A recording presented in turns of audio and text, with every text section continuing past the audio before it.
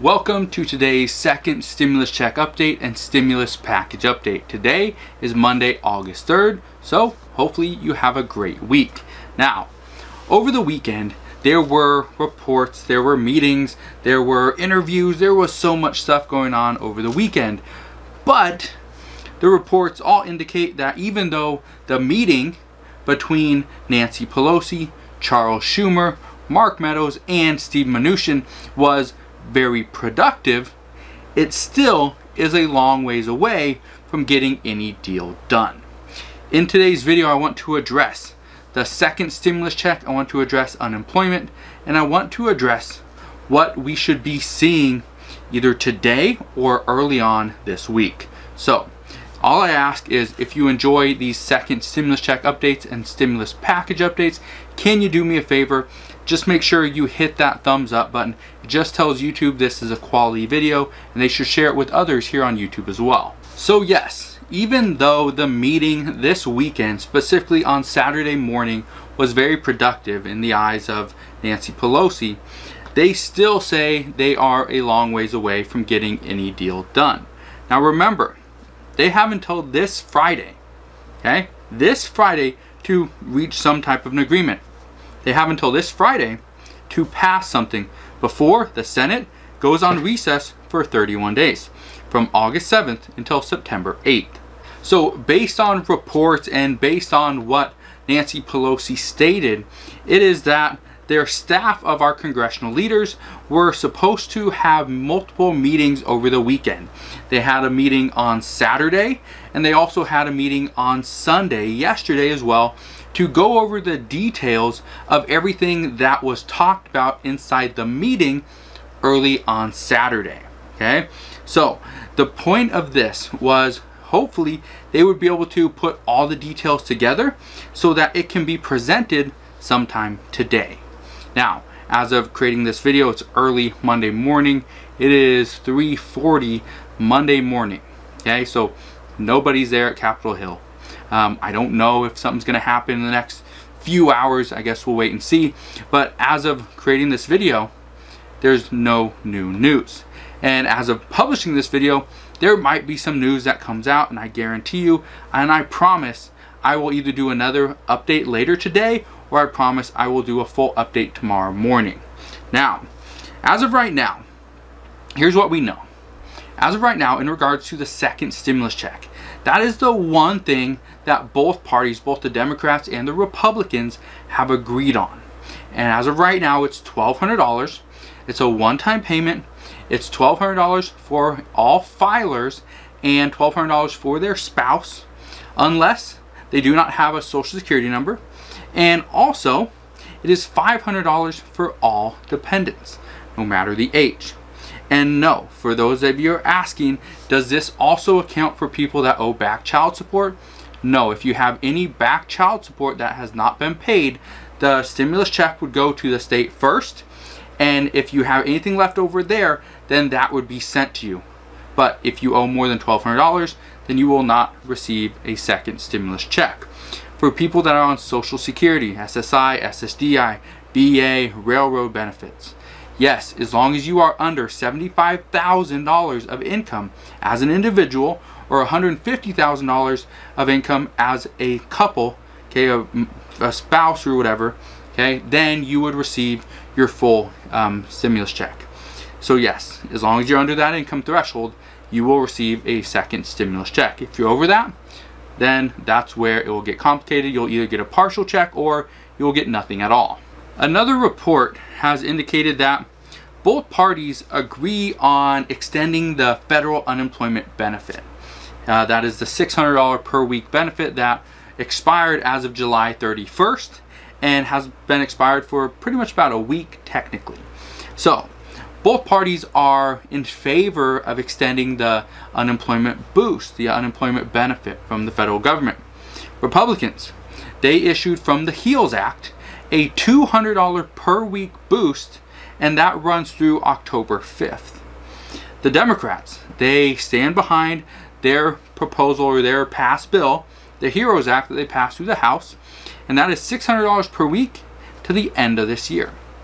Now, this is where they're fighting, and this is where they are in a big disagreement. Steve Mnuchin has came out and stated multiple times that it's a disservice to be paying people more to stay home than it is to pay people to go to work. And I get it. I understand it doesn't make sense to pay somebody more to stay home than it does when they actually go to work. But here's what you need to understand, and this is a huge factor into this, is that as of right now, there are almost 20 million Americans that are on unemployment. As of right now, also, there are not 20 million jobs available. So currently, it is estimated that for every 4 to 5 people on unemployment, there is 1 job available. So if there's 1 job available, you got 5 people trying to get this 1 job, what do you think is going to happen? Right? That's the problem. Then there's still 4 people that are on unemployment. Tried to get that 1 job, didn't get it, this guy did, but now these people are looking sad because now they didn't get it, and they still don't have any federal unemployment. They're still making less than what they could have if they did get that job, if they did go and work. So that's one of the issues. But Democrats are not stuck on that $600 per week for the end of the, or up to the end of the year. That is not like a hard set number, hard set figure. That's not. Nancy Pelosi has reiterated many times the amount of money that is given as an enhancement for unemployment insurance should relate to the rate of unemployment. This is what Charles Schumer stated about a few weeks ago, or maybe a month ago. He pretty much proposed this exact same thing, and that is, as unemployment, as the rate drops down below 10%, so does the income. The $600 per week figure, that also would drop down to coincide with the unemployment rate. So they'd keep going down, and eventually once it got down to, I think, 5%, then the whole federal unemployment boost would be gone completely. And that would be a great alternative, and I think this is something that the Republicans should look at, because if they are serious about this, is we're going through a V-shaped recovery, it only makes sense to do something like this, like Nancy Pelosi was stating, or like Charles Schumer proposed about a month ago. This would make sense because it could also save the US government a lot of money if we do go through that sharp V-shaped recovery. But as of right now, many people are predicting a K-shaped recovery. If you don't know what a K-shaped recovery is, I didn't know what that was either until I read about it and learned what this was. A K-shaped recovery actually goes in 2 different directions. Okay? You got this bottom direction, the bottom of the K, which is technically where the poor people, the middle class are at. It's going to go up a little bit, but then it's going to drop. But you got the upper class, okay? People that have more money, the wealthier people. Okay, these people up here, we are down in the bottom of the V, and then also all of a sudden it goes up. Okay? So we got 2 different paths here, okay? This is the K. We got 2 different paths. Now, that would be horrible for people that were on the lower end, even the middle class people that are struggling. They're not going to be going up. We're not going to see that V-shaped recovery.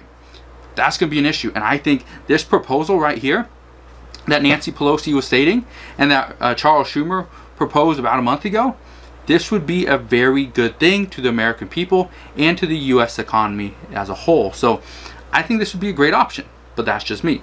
What do you think? Let me know down in the comment section below. If you are on unemployment or know somebody on unemployment, do you think this would be a good option? That their federal unemployment boost is tied to the unemployment rate of the state or of the government, right? Of the entire US. Let me know down in the comment section below. So the unemployment extension is one of the first things that the Democrats and the Republicans are fighting over. The second thing, which Mitch McConnell has stated, this is his red line. He's drawn the red line right here. Democrats want liability protection for the workers. That's what Democrats want. Okay? Republicans want, and specifically Mitch McConnell wants, liability protection for the business. And it makes sense to have liability protections for both.